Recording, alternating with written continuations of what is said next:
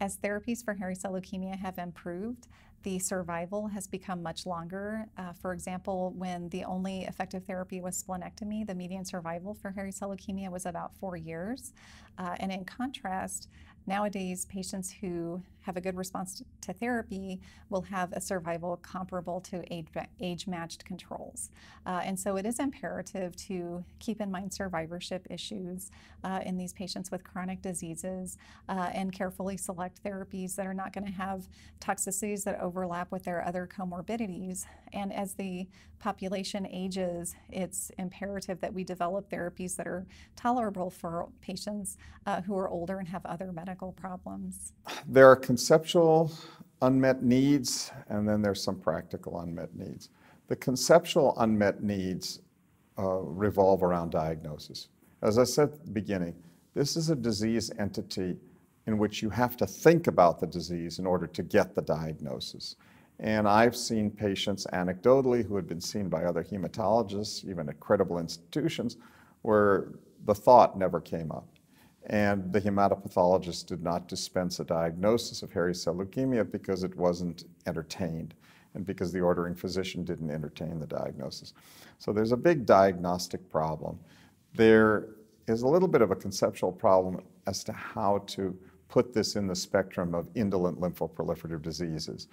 You asked me, where did it come from? What's the etiology? How does it occur? How do people get it?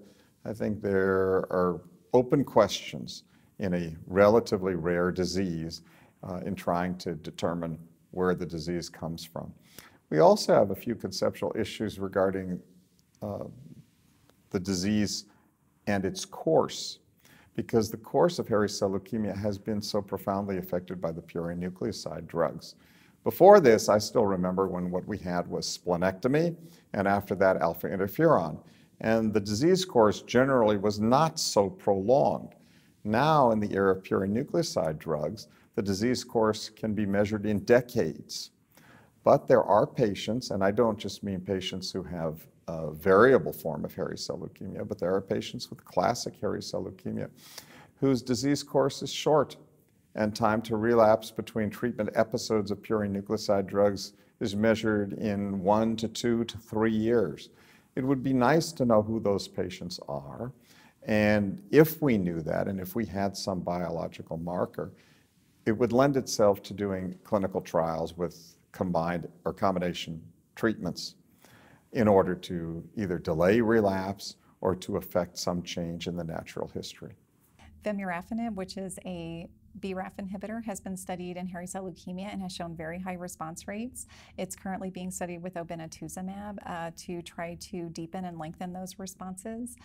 Also, ibrutinib, which is a BTK inhibitor, is currently being studied in both variant and classical hairy cell leukemia. That study is still accruing and should be finishing up soon, and we'll be able to see the results of that study, hopefully published very soon. In addition, purine nucleoside analogs have been studied in combination with rituximab, and it's clear that Rituxan does help to deepen and lengthen the responses when given in combination with purine analogs.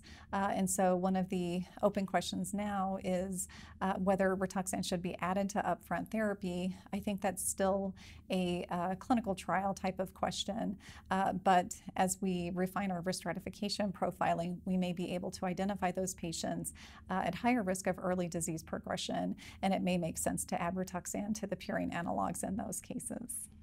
The natural combination approach that has been studied already in the past is combination purine nucleoside drug with rituximab, the monoclonal anti-CD20 antibody. Now, this therapy is highly effective. The question is whether it's necessary. So the induction of remission is almost 100%. However, the cost is severe immune suppression and no clear evidence that the duration of remission is prolonged by the intervention. Again, until we can identify who those patients are, whose remission duration to purine nucleosides will be relatively short, it's going to be hard to incorporate a second or third line agent into initial management because the risk of adverse events might be greater than the likelihood of favorable outcome for a minority population. But if you could identify genes that drive the disease in a different way, then it would be natural to combine purine nucleosides with a more effective monoclonal like moxetumomab, or a BRAF inhibitor with a moxetumomab or rituximab. Maybe even do away with purine nucleoside drugs because of their immunosuppressive effects and needs for prophylactic antibiotics. But again, I think we need to know a little bit more about biology to isolate a different risk group.